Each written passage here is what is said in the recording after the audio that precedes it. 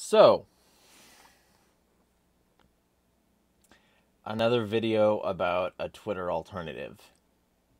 But this time it's for Democrats. And that makes it so much better, guys. It's so much better when Twitter, but worse, is for Democrats this time and not Republicans. I mean, we've already got, Gab, Getter, Parler, Truth Social, and so many fucking others for Republicans, right? But now we have an up-and-comer, a grassroots blah blah, with all this all this support from all these totally unique grassroots people. I can feel the grassroots bringing up my eyebrows. Or are they raising because it's bullshit? So basically, there's this tweet here from Omar Rivero, and we'll get to him relatively shortly. But I figured I would start with this tweet because it's very funny. Trumpers and Elon Muskers are sending me hundreds of racist threats today because I'm a Mexican immigrant who created Truth Social and a new pro-democracy Twitter alternative that got 55,000 new users today because Musk is buying Twitter. If you have my back, please RT and join Tribel. Okay. If you have my back and are looking for a Twitter alternative that is pro-democracy and successfully combats against racism, bigotry, and sexism. Yeah. Separate items in your list. Racism, sexism, and also bigotry. Because those other two weren't that. Please RT and download Tribel Social's new app. And follow me on Tribel. Let's teach Elon Musk a big lesson. 55,000 new users is nada. It's nothing. And just to, tell you why it's nada and nothing, well, probably because Twitter has millions of Twitter users in every country. United States has 77 million users in 2022. Japan has 58.9, so basically 59 million. India, 20, let's say 4 million. Brazil, 19 million. Indonesia, 18 million. United Kingdom, 18 million more. Turkey, 16 million. And of course, Saudi Arabia, 14 million. Mexico, where this guy's immigrated from, has 14 million of their own, 13.9 million. I'll just call it 14. And if we can just keep scrolling down this list, see all these other countries, and these are just the top countries.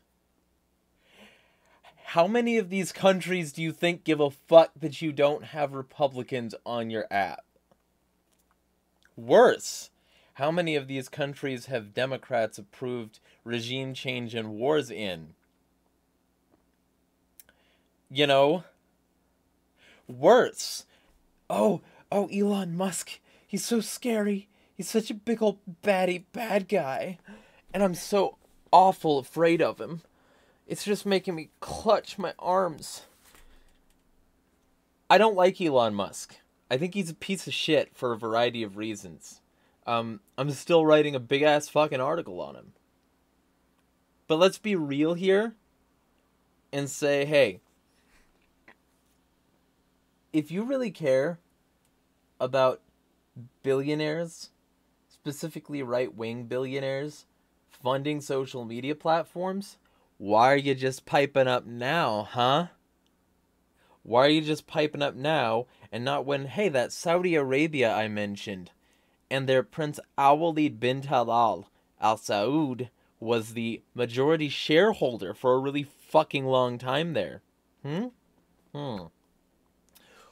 Or when the Sovereign Wealth Fund bought $5 billion worth of weapons from Biden recently. Or when the Sovereign Wealth Fund was donating to Facebook and Boeing and Uber and a bunch of other fucking shit. Why are you only speaking up now that it's this billionaire? Well, maybe because you don't actually give a shit about billionaires or right-wingers owning jack shit, and you're a stupid piece of shit grifter. Omar. But you know, I would be pretty petty if I just left it there, right? So I won't leave it there. Instead, I'll bring back up my my handy dandy little sources here and go over a thread that somebody else posted. It's a very good thread. I'll be retweeting it shortly. But basically, Travis Akers here, he says that if you're thinking of signing up for Tribel Social, I'll warn you now, don't.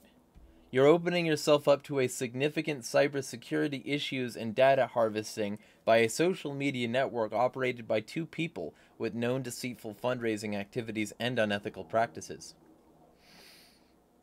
It's owned and operated by Omar and Rafael Rivero.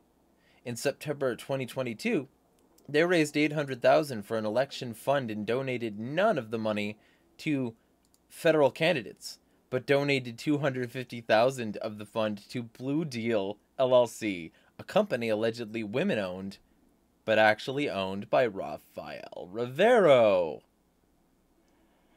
Ooh, that sounds like money laundering to me. I don't know why I ain't that smart, but it sounds like money laundering. Pooh, I hope it's not money laundering, though. If it was money laundering, that'd be pretty bad. This is the kind of shady shit you see on fucking Jake Tran. So, let's be real here and say that these some shady motherfuckers. And they did one of these irrevocable, fully paid blah blah licenses where it's like, you know, in exchange for use of this website, you hereby grant to Tribel an unlimited, perpetual, irrevocable, fully paid, transferable, assignable, sublicensable worldwide license to use, reproduce, modify, publish, edit, translate, distribute, commercially exploit, repurpose, perform, and display any and all posted information, including personal information, survey answers, and any questionnaire provided, and all other kinds of information you post to the website. Submit to Tribel or post through the website, alone or as part of other works in any form, media, or technology, whether now known or hereafter developed, and to sublicense such rights through multiple tiers of sublicenses in connection with Tribel performing the services described herein. You accept third-party retailers could be contacting you to offer post promotions related to their activities. Finally, you irrevocably waive and cause to be waived against Tribel and its users any claims or assertions of moral rights or attribution with respect to your posted information. Tribel shall be entitled to display advertising and or any other content at locations of its choosing within the website and blah blah. That's pretty standard, but either way. Travis continues, besides the Rivero brothers being troublesome enough, and the terms of services that allow them to alter and profit from user content from a national security and cybersecurity perspective, Tribel Social is exploitable and extremely dangerous. Not a risk worth taking. Avoid it. It's already getting there, isn't it? In addressing concerns about the terms of service for Tribel Social, the owner blames the lawyer. Imagine authorizing full access to your contact's phone and communications to someone who doesn't even know what their lawyer placed on their website. Hello, that section's been removed. We have no idea why the lawyer would put that in there.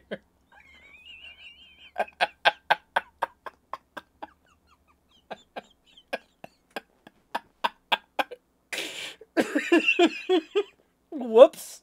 We didn't read our own terms of service before becoming contracted parties with thousands of people.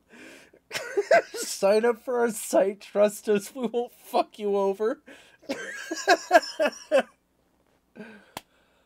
Oh shit.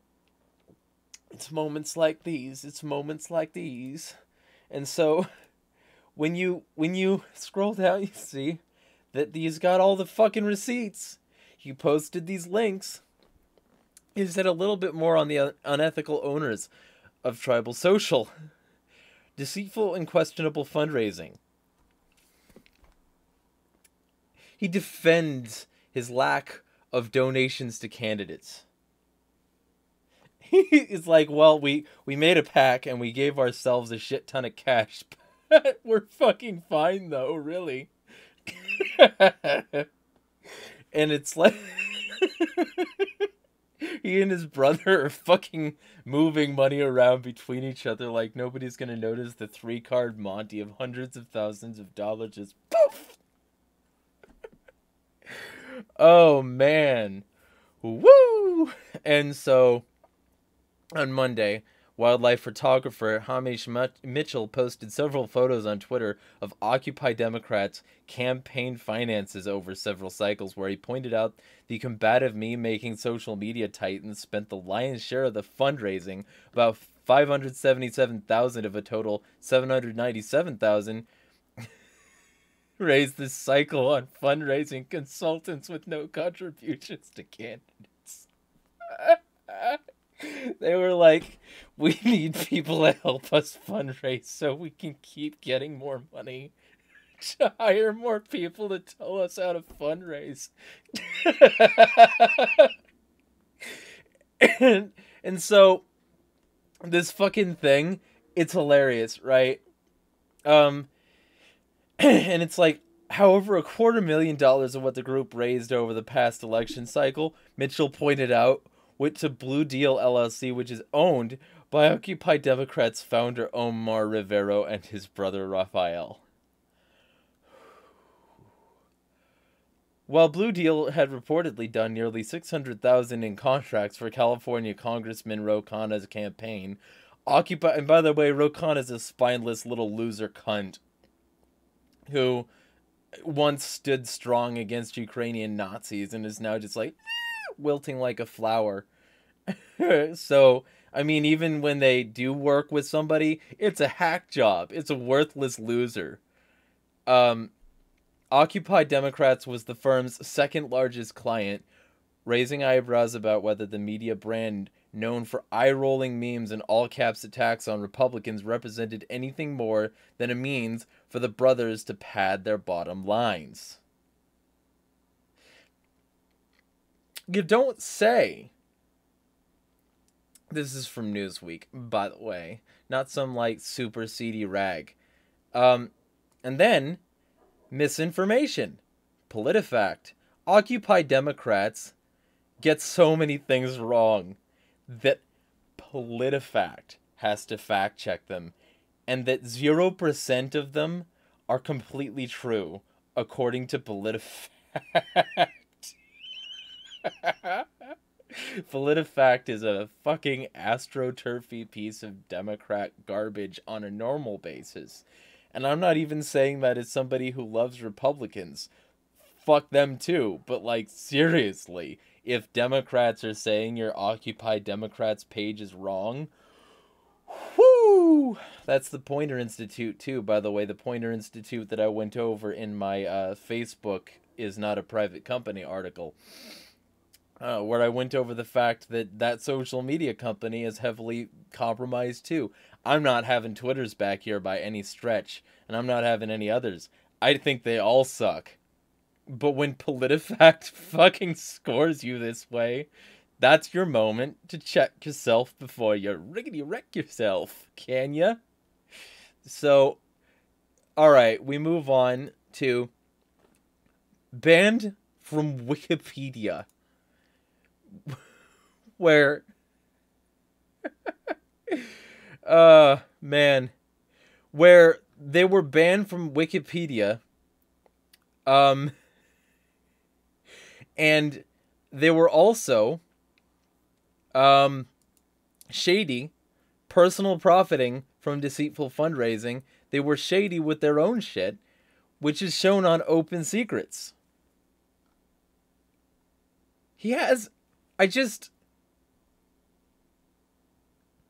Look at that. And then, so, alright. All of this is bad enough. It's bad enough that the reason they claim they're doing this is because of Elon Musk and not so that they can get their platform off the ground. And they do that so that they can claim that they're here for democracy. But a few people aren't fucking having it. And there are Trump supporters already being censored on the platform. And what does that look like? Oh, well, that looks like this. To all the Trump supporters who are accusing us of censoring them on our new social network, we don't censor any posts. Our algorithm simply filters out fake news, bigotry, and hostility. If you want to trend on our network, your posts must be factual and free of bigotry. Welcome to all new users. The best way to experience Tribel is by downloading our brand new app. So, they've been grifting on this for weeks. A while. You know? And not just that, but if you look into it, Travis is being smeared on Tribel and elsewhere. So their pro-democracy app is saying, behind closed doors, to blackball certain people. Sounds like democracy to me. You know? And over here we've got angry black lady saying Tribel Social is a data harvesting app run by Omar Rivero, who is also the founder of Occupy Democrats. The TOS allows Tribel to use your content any way it sees fit, including editing it, unless the TOS changed in the last couple days. Be careful. And then Tribel was quick with that, saying, "Hello, we think you may have misunderstood our policies. We don't have any interest in editing any content, nor have we ever done it. Nor will we ever do it. Please give us a try before you spread these conspiracies about us." Oh. And then somebody was just like, "Is this you?" And then, like, if they did remove this, it was there. You know? And so, this woman was totally right in spreading the news. Being like this about it. You know? And for anyone who doubts, Omar Rivero is the founder of Occupy Democrats. And over here, would you look at that? Occupy Democrats, breaking, new pro-democracy Twitter alternative Tribel Social announces it has preemptively blocked Donald Trump Jr., and Kanye West from its social network, citing their spreading of dangerous conspiracies and fake news. RT if you support Tribel's decision. Nepotism. Using a platform which is not 100% transparent about its link to this to promote this could be seen as an FCC violation there, fucking Occupy Democrats. It would be a damn shame. It'd be a damn shame if you had some action against you. While you're censoring other people, if they just censored you, maybe?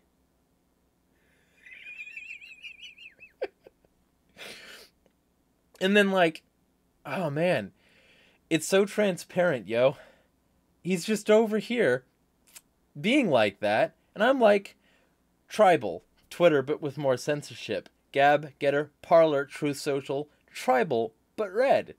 The problem is centralization. Shit's still a problem on those places, but it's also siloed and knee-jerk irrational. Acting like the reason Twitter sucks is because of Republicans or Democrats is cave skull thinking. Got nothing in there. It's cave skull thinking. Got nothing in there. So, while you're keeping that in mind, here comes Travis with more information. This is the final warning I'll post regarding Tribel Social. You can make your own decision, but I've worked in information warfare, operations security, and national security for a long time. Tribel Social is not a social media platform you want to access or provide content to. Do you want to be tracked? No. If you signed up for a Tribel social account, not only are they tracking and storing your web history and communications, but they track you when you're not logged into their app as well. Don't believe me? It's right here. It's right there. It's right there. So, he says, did you remember volunteering to have your personal information, browsing, data, contacts, and communications potentially provided to Russian intelligence and information influence operations elements? Well, if you signed up for a Tribel social account, you did. Because basically they can give it to whoever they want as long as it's part of a thing. Investigation or whatever. The best advice I can offer from a security point of view is to delete your account, then delete the app. If you delete the app before you delete your account, Tribel Social can harvest and exploit your devices, providing access to foreign countries and third parties. Then, change your passwords. The owners of Tribel Social, and get this is where it licks up a bit, right? The owners of Tribel Social are the same two brothers who attempted to launch another social media site called Liker. Their site was easily infiltrated and a major data breach occurred, giving hackers access to password, security questions, answers, and private messages. Oh, I wonder where I've heard of this before. Maybe just like Parler. Maybe like Tribel is just like Parler, but for Democrats. And they both suck. Maybe it's not better just because it's blue. There's going to be a gold rush, though, because now Democrats are going to do the same thing now that it's been deemed okay. They're going to start cranking out their pro-democracy things, and they're going to come out with all these fucking pro-democracy things that start censoring anyone who's not a Democrat or, in the vast majority of cases, doesn't agree with Occupy Democrats. That's all they'll really need to do. Because Omar sucks. And Occupy Democrats sucks. Y'all have sucked for a really fucking long time. And now you corrupt sons of bitches are trying to start an influence machine in the form of an alternative social media site, which is actively worse than Twitter, because it doesn't allow people to democratically express their views. It allows them to be algorithmically fucked away. Let me tell you something. As somebody who Twitter's algorithm decided was unfit for duty for a year and a half, and then they came back with, "Oh, we're so sorry. Don't leave us, baby. We're so sorry we banned you for a year and a half, but gosh darn it, our algorithm done shucks you into oblivion." Shucks. As somebody who had that happen to me, and had them admit that all the reports they sent around to everybody saying that all their reports were true and that I'm an abusive, harassing, lying, manipulative, terrible, spammy, scammy person, all those lies they told about me in order to help spread around the fact that, hey, we did it, ding dong, the evil wizard is dead, we banned him from Twitter, and that was the only and ultimate goal. All those things were lies. And they were all lies that were immediately sent out by an algorithm because I was algorithmically suppressed for a year and a half. So pardon me if I don't fucking believe that your algorithm isn't censoring people. That your algorithm is an excuse for the censorship to happen, because it's still censorship, even if it's an algorithm. So, with that in mind, I just thought I'd say that. Put out a nice 25-minute video about why this platform sucks just as much as the rest of them. If you're new here, like, share, subscribe. Fucking delete your Tribel account. Holy shit, anything that's telling you to be more tribalized now, anything that's trying to increase the tribalization, that's evil automatically. That is a component of the balkanization that will cause civil wars, if not world wars, if not the destruction of humanity. And to act like it's just some cute and normal thing to be tribal. No. A, cultural fucking appropriation, which is, as a point personal privilege, Jeremiah, cis het, from Washington, I would really prefer it if the people who would say that I am culturally appropriating if I do X, Y, and Z don't then use tribes as a way to sell their social media platform when they are not tribal people. It kind of makes me fucking angry with you. I mean, I don't normally care about this stuff, but if you're telling me that I'm the problem if I don't, and then you do it anyway, go fuck yourself. And maybe stop balkanizing people. You fucking trash fires. And that includes Gab, that includes Getter, that includes Parler, that includes Truth Social, that includes all of these centralized apps that just silo people without giving them any real additional benefit, and in Parler's case, help an ex-Secret Service guy build a fucking massive list and get a bunch of people arrested by the FBI. Maybe it's bad that these things are happening. Maybe we shouldn't encourage them. Wild conclusion. Because maybe we need all hands on deck to fight this evil machine. And maybe all of this partisanship is driving a wedge between people who would otherwise maybe stage a workers' revolution or one or more sorts of at least syndicalist actions or any sort of actual genuine leftism.